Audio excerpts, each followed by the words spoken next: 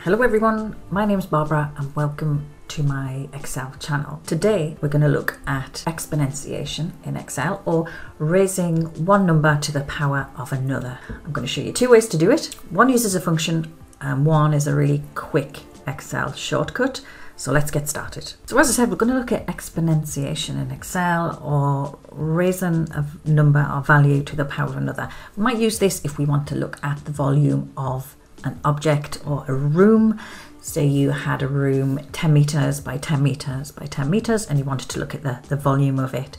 That would be 10 to the power of 3. So the first way is we're going to look at the power function in Excel. That is a built-in function. Equals sign and type power.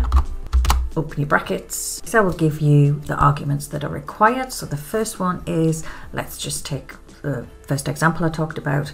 Let's say number 10 and to the power of 3. So that's 10 by 10 by 10. Close the brackets and we have 1,000. And of course we could check it by typing 10 by 10 by 10.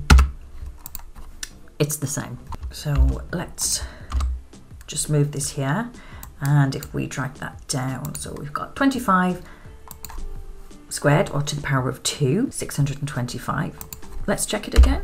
25 times 25, 625, and then 13 to the power of 3, 13 times 13 times 13.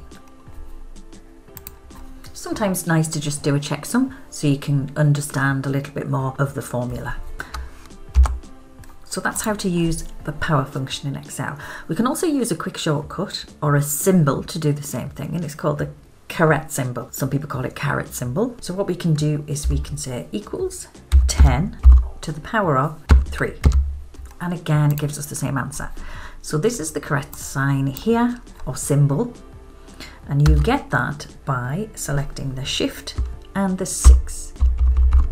You can give that a go yourself. It's entirely up to you which one you use. So you can use the power function, or you can use the correct symbol, and that is inserted into your formula by using the shift and the 6, the number 6 key on a standard keyboard.